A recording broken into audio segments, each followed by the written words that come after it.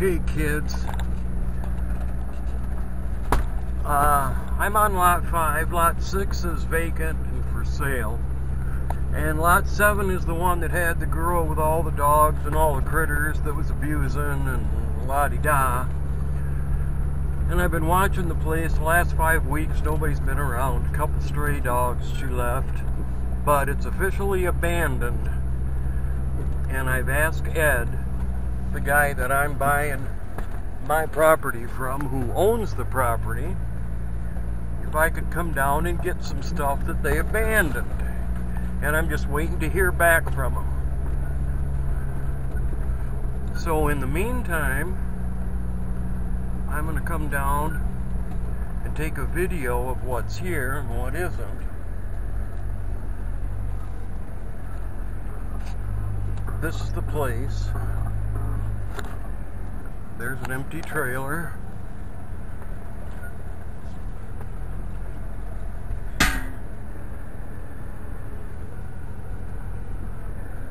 There's a ride lawnmower.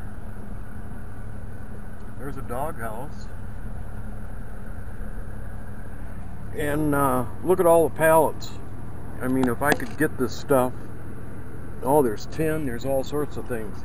And this is what I was curious about. There's a scamp sitting here, as well as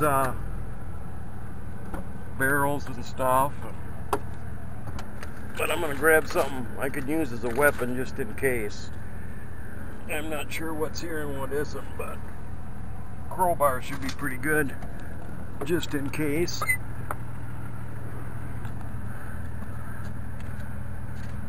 So, let me get out of here and see what's going on.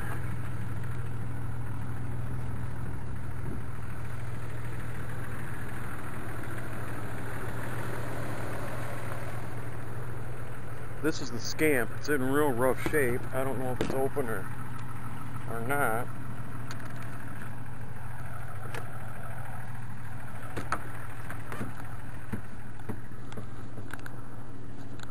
Oh, a lot of fence posts, bar stool.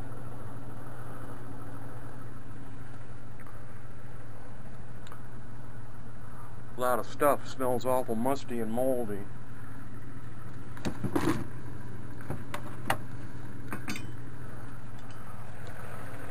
But that's what I was curious about, just to see if it was open.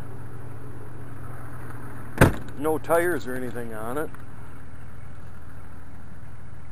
Boy, there's pallets and shit all over the place. A trailer just left sitting there. The barrels, I'm interested in barrels, because they're plastic and they're all over the place.